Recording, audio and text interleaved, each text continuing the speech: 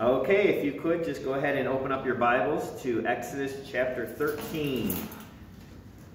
Appreciate it. And we'll go ahead and go to the Lord in prayer. I'm sorry, Exodus chapter 12, not 13. I'm skipping ahead. Dear Heavenly Father, Lord God, I thank you for this night. Thank you for this time to gather together with family and friends and Lord, people who are gathered together by the blood of Jesus Christ, Lord. That's the true family. And I pray, Father, that as we open up your word, that you would take away any distractions, anything that would hinder us from receiving all it is that you have for us, Lord. We know that your word is going to perform that surgery because you say it will not come back void. So we thank you for that, Lord. We pray that you give us ears to hear and hearts to receive all it is that you have for us in Jesus' name. Amen. If you could go ahead and mute your phones, I appreciate it. All right, so this is a pinnacle part of Scripture verses. As we're going into Exodus chapter 12, it's fitting, and it's always fitting to know, and it's exciting to know that the Holy Spirit is the one who's ordering all things here on this earth. That God's got a plan for us, and it's incredible. As we're going into Exodus chapter 12, we're seeing that we are going into the Passover. And how fitting, since this week we'll be doing Palm Sunday, and then Easter is the following Sunday. So that's pretty incredible. I'm just going to go ahead and mute somebody who's not muted. I don't know who yet, but we'll see. Just a second.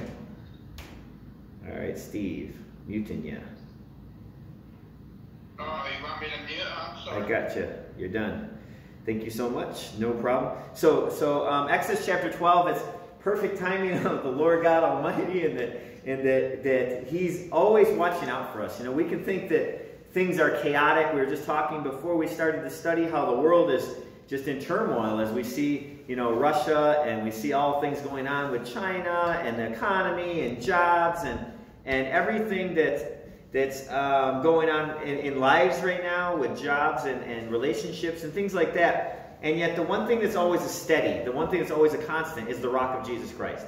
He says when the storms come and they'll beat against the rock, we will stand. And those that build their house on sand, they'll collapse. So it's exciting to know that the Lord has ordered all things. And when you come to this place where we didn't plan this out, and yet we're hitting Exodus chapter 12 perfectly at the time of Easter, you know that that's ordained by God. So praise be to God. And so as we go into Exodus chapter 12, we know that the last plague has been warned to Pharaoh, and this is going to be the taking of the firstborn children. And as we go into Exodus chapter 12, verse 1, it says, "And the Lord spake unto Moses and Aaron in the land of Egypt, saying," verse 2, "This month shall be unto you the beginning of months. It shall be the first month of the year unto you." You know, as the Lord gives us new beginnings, the Bible says that He makes all things new. It's a good thing, because sometimes don't we say, can I get a do-over? Can I get a mulligan? Can I try over? You know, you do things the wrong way, and God's always given us a chance to do it again. And in this case, it's a like I said, a critical point, not just in the time of Hebrew and the Hebrew religion and the Jewish people as they're getting ready to start a new chapter in life, but as a world. This is a foreshadow of things to come, of a new change that would come, of a New Testament in the Bible through Jesus Christ. This Passover, as He is the Passover lamb. And so as He's talking to Moses and Aaron, He's telling them this is going to be the new time to start the calendar. And this is where the Hebrew calendar begins. It's in the time frame of Aviv, if you will. And that Aviv is really a time frame. It means the springtime, or specifically barley ripening. Remember when the hailstones were falling down in the plague, it was destroying the barley because it was in full bloom at this time. And so that's what this is. It's the first fruits also. It's been called another thing. The first month of the year is Aviv in the Pentateuch, but it's also in the Hebrew calendar. Some people you may hear it as the month of Nisan. And what that is really March-April time frame. Again, in the book of Esther, it talks about that. So if you see it means both. It's very similar. One's a period and one's more of a month.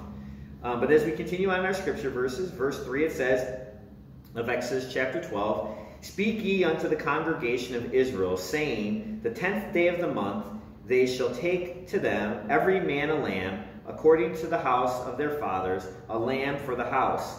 Now, according to Jewish tradition, this is a house is a group of people that would be anywhere from 10 to 20 people. So if you only had 5 people, then you would join with your neighbor who had 5 or 10, and you would have 15, 10 or 15. So you would have one lamb for every 10 to 20 people, and that's what he's saying.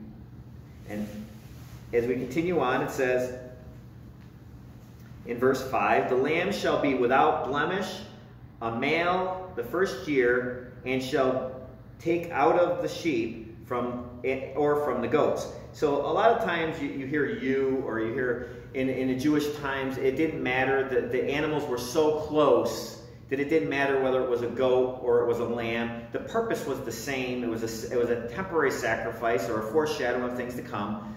We know later in Scripture verses the Bible talks about lambs and goats and how the Lord will separate them in the end times. This is talking from a spiritual sense. It's not talking about the literal physical animal.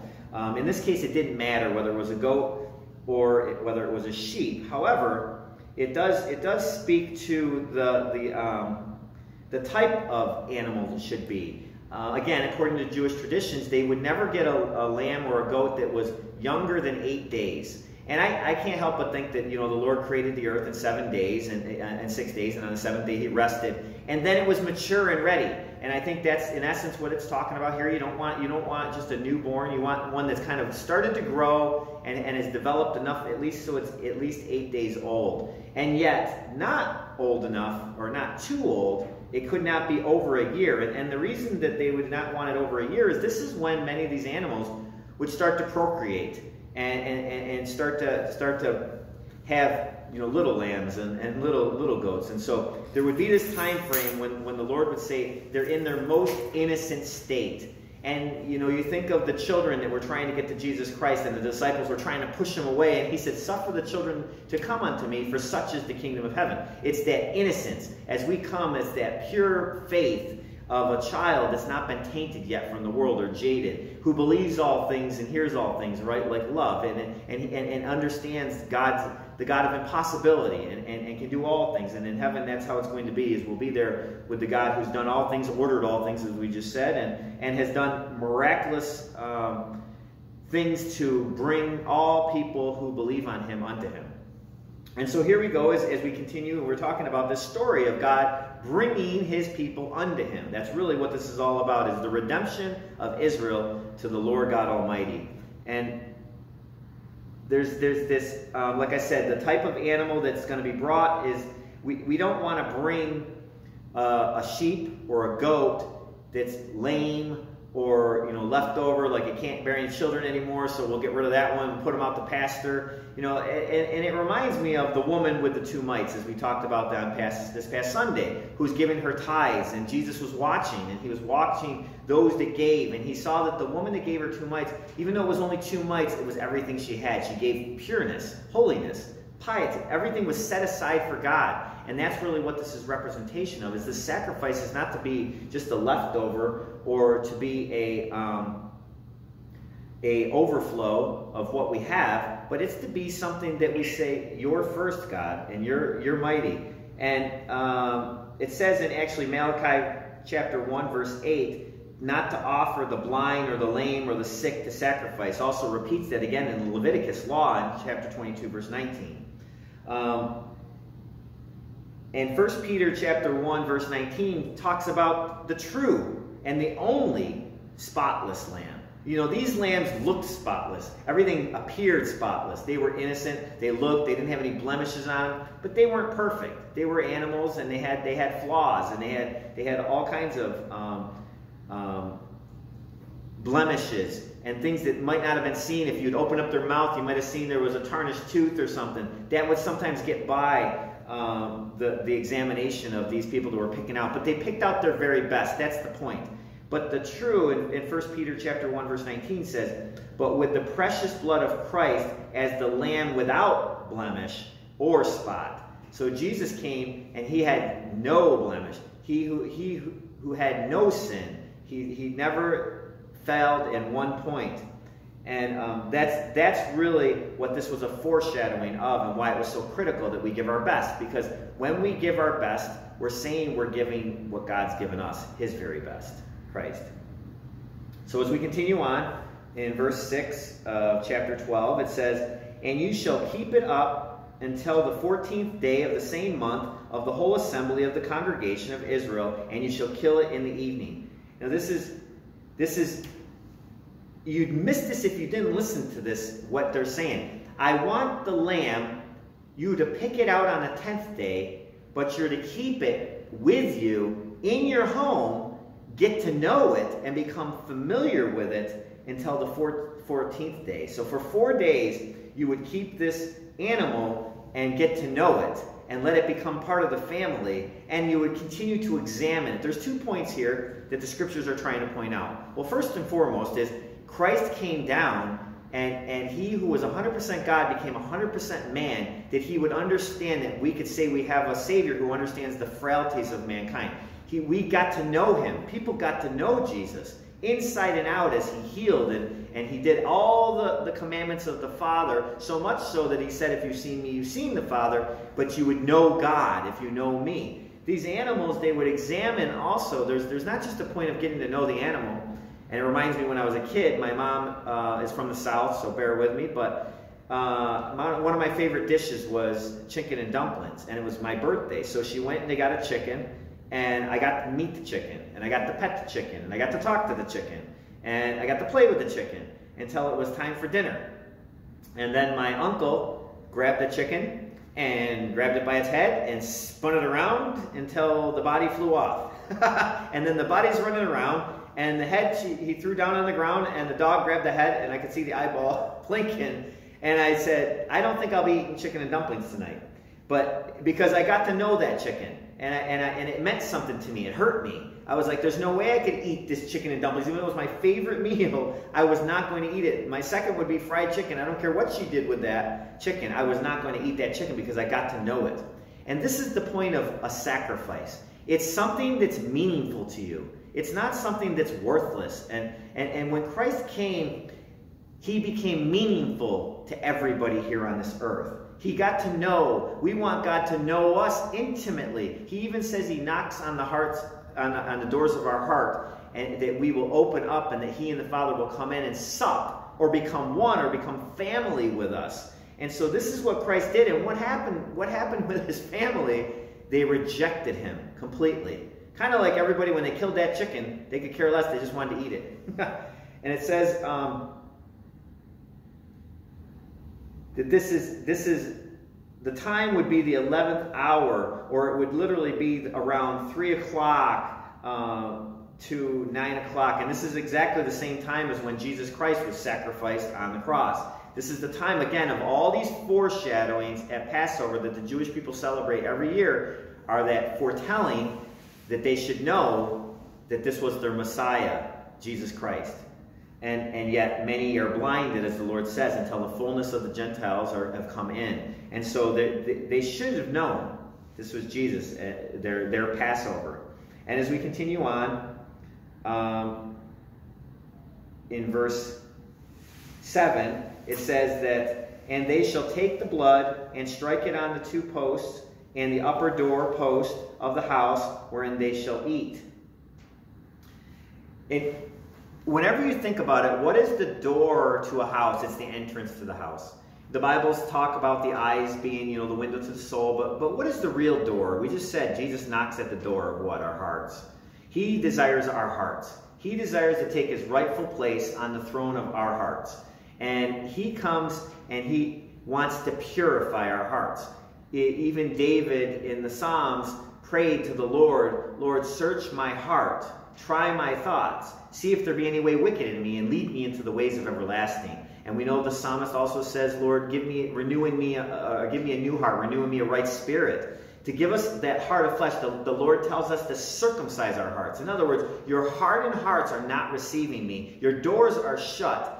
Circumcise your heart, open it up. And what is this purifying that's talking about here? Well, there's only one thing that purifies, and that's the blood, a pure, spotless lamb blood. But the Bible says, without the shedding of blood, there is no remission of sin. So in order to take a stony heart or a sinful heart, and the Bible says our hearts are wickedly deceitful above all things, who can know it? So we all know we have wicked hearts that require a covering, that require an atonement, that require a washing, that require a purifying. And that only can take place with the blood of the Lamb. And so this is the foreshadow of what's taking place as you paint the blood on both sides of the door and then paint it above, as it says. And some would say that it almost would represent the cross. As they painted that blood across the top, it would drip down through. And as they entered into their home, what once was seemingly perfectly painted, but really was dirty, now was crimson red. And yet, as the Bible says, it would become white as snow, or white as the lamb.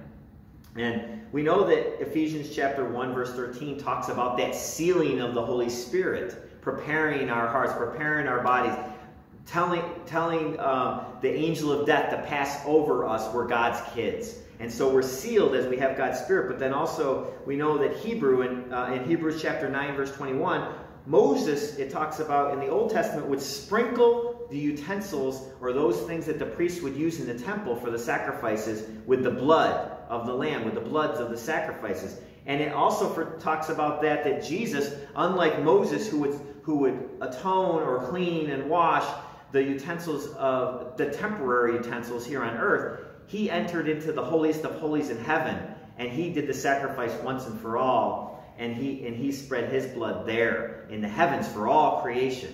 And so there is a washing that takes place to prepare our hearts to be those vessels of God, those ministers of God, those priests of God here on this earth, and to make us pure and holy for the service of God.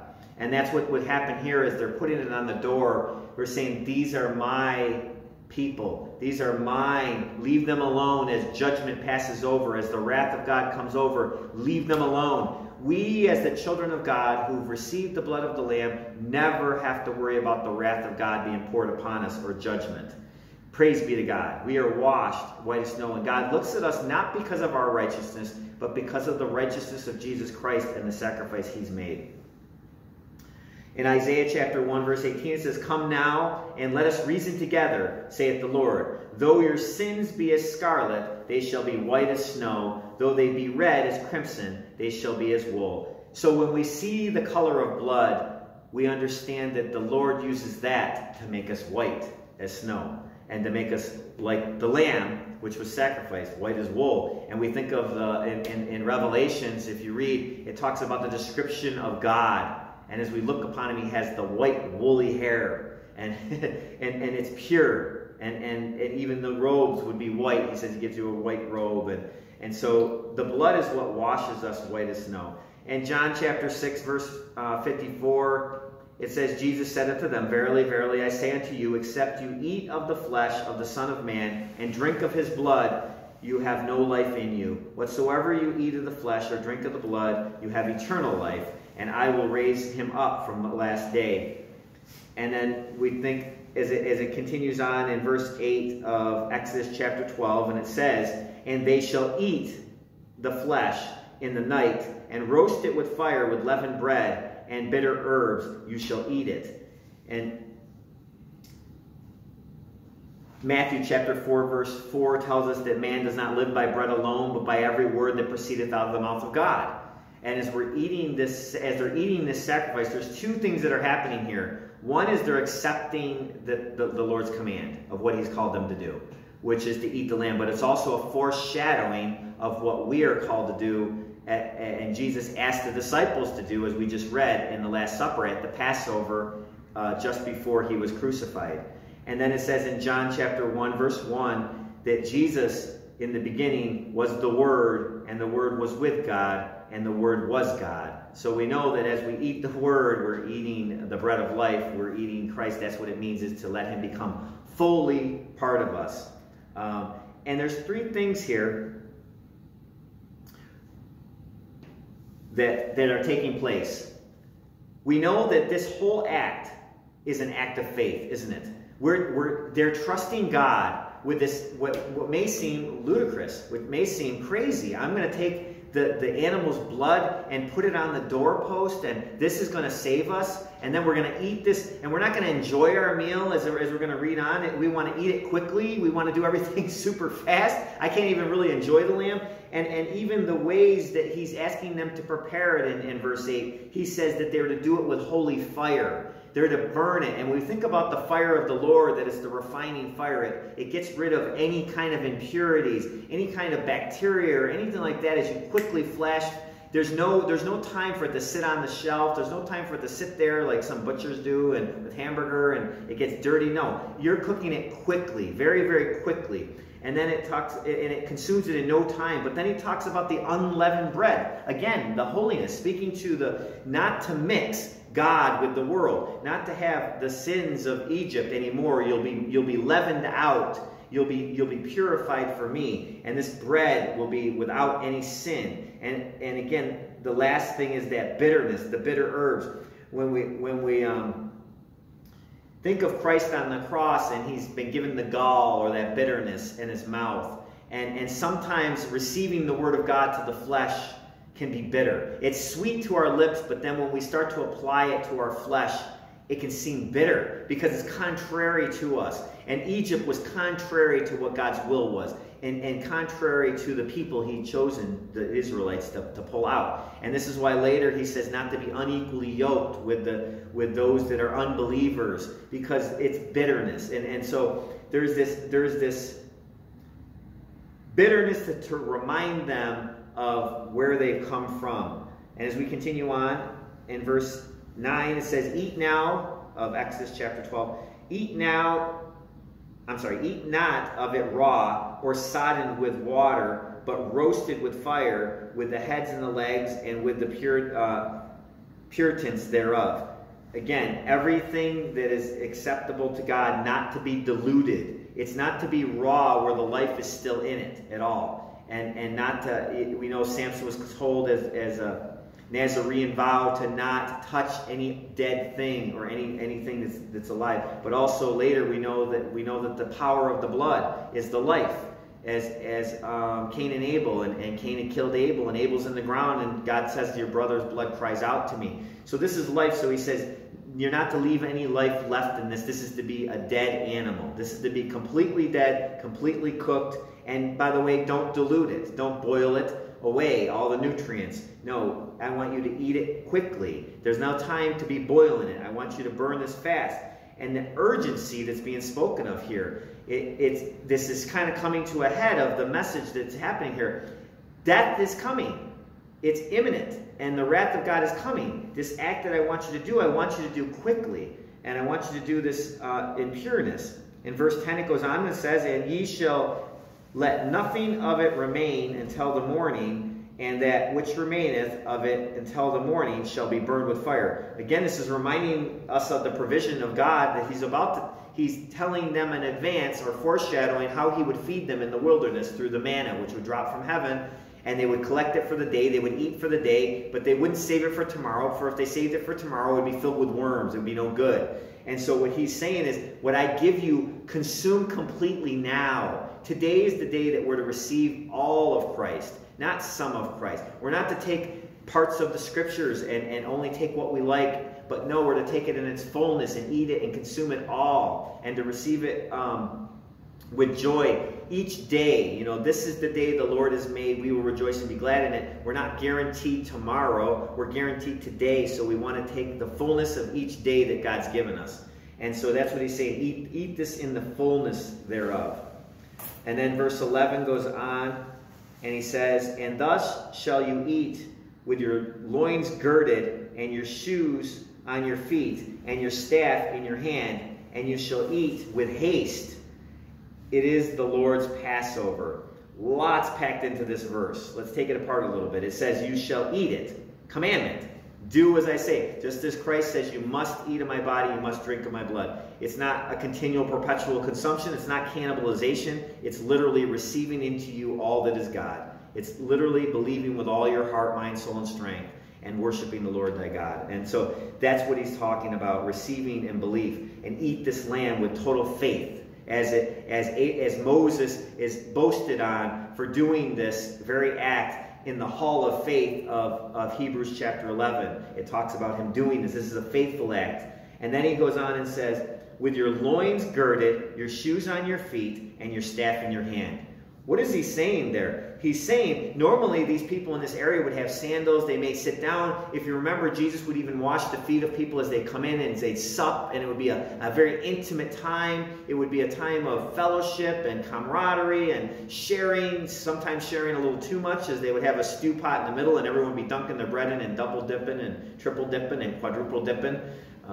Things that we think are not, you never do nowadays. We don't want to swap leftovers, if you will. But that was an intimate time. This is not a time for intimacy. This is a time of urgency. This is a time of doing this quickly. You're to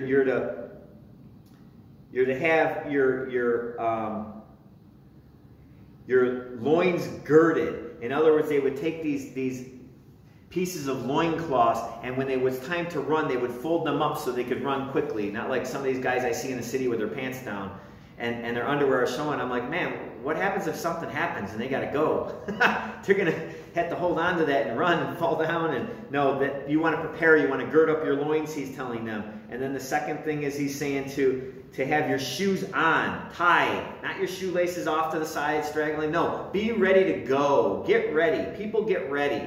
Jesus is coming. Your redemption draws near. He's saying this is the time to be ready and look up. All these things have come to pass that were going to come to pass. I've told you that the last judgment is coming upon Pharaoh, and he will release you. And when he releases you, we're going to move. We got to go. And then the final thing is he tells them to have their staff. And obviously we know that the staff is there for walking. It's there to help them move, to get the elderly and those that are in charge to help protect, but to get moving. To bring your staff with you. And we know that the staff is even more critical when it comes to Aaron and Moses, because that's what God used to show the power of God as he turned it into a serpent and then brought everything that was crooked back to straight and made it holy again, to take that snake and grab it by the tail and make it a staff, make it straight. So it's the rod of correction. Bring this with you. Be ready to move. Have this with you. And it reminds me of Psalm 23, where the Lord leads us beside still waters. He leads us through the valley of the shadow of death. And thy rod and thy staff, they comfort me. He's taking them on a journey. He's taking them to meet where they can be near still waters, and they can eat and they can prosper. A land filled with honey and milk and honey and so many blessings. And as we now look for that journey through this world urgently, seizing the moment, seizing the time, and I think in the world that we live in right now, never has it been more critical, or never should there be more urgency on our hearts to look up that our redemption draws near, that Jesus is coming back. The world has kind of gone bazonko, gone crazy, and Satan, the author of confusion, is all over the place, and stirring up things and stirring up trouble, setting up his fake kingdom. And it's time for us to look up. And in the Bible, also Jesus talks about the kingdom of heaven and how there are 10 virgins, and he says that 5 have their lamps filled, they're ready, and the other 5 don't. And when Christ comes, they ask the 5 that don't have, ask the ones that do have, and they say, go get your own. We only have enough for us. They're ready. They're ready to go. They're waiting for the Lord. The Bible tells us in 2 Timothy chapter 4, verse 2, to be instant in season and out of season, always ready to give an answer, to give people for the hope that lies within us. And this is the message today, guys. It's an incredible foreshadowing. God has ordained everything. This Passover is a full testimony of what we're entering into, and a perfect foreshadowing of the next 2 weeks of Sunday service that we'll be going into with Palm Sunday and then into the resurrection celebration. This is a time for us to not be playing games, but where there's leaven, to get rid of leaven. Where we're lax and where we're playing and we're goofing off, to get serious, that the Lord is coming back. Prepare yourselves for the coming of the Lord. It's just a matter of time. I know that there's always people saying all this stuff, but the Bible tells us that a wicked and perverse generation is looking for that sign, but also says that the Lord delayeth his coming. Things are just as they were always from the beginning. No, they're not. And Pharaoh should know this. He's been warned multiple times. And a horrific act is going to come as the wrath of God is poured out upon Pharaoh in our next week's study. The same thing's happening in the end times now. The warning's out there. God's wrath is being held back so that people will come to salvation. He desires none to perish, but all to come to repentance. There's no reason we can't receive the blood of the Lamb and put it on the doorposts of our hearts, even today. If you don't know Jesus Christ, please contact me. Let me know. I'll lead you into the salvation message. There's people now that are hungry for the Lord, that are out there. Use this opportunity to invite people to church the next couple weeks, and let's see what the Lord's going to do in hearts and minds and souls through His power, through His Spirit. Let's go ahead and go to the Lord in prayer. Dear Heavenly Father, Lord, I thank you for this night. I thank you for each and every person who's heard this message. I pray that it would be received by the power of the Holy Spirit, Lord, that our spirits would bear witness with yours that you're true, and that you are the Passover, as it just said in the Scripture. You are the pure, spotless Lamb. Just as Abraham was going to sacrifice Isaac, you said, I will make myself a sacrifice, and you did, Lord. I pray, Father, that you would help us to not just see you as that pure, spotless Lamb that's been sacrificed, but also as the mighty Lamb mentioned in Revelation, who takes the scroll because you were worthy. I thank you for this day. I pray that we would be on fire for you. Help us to get busy about your business. In Jesus' name we pray. Amen. Amen.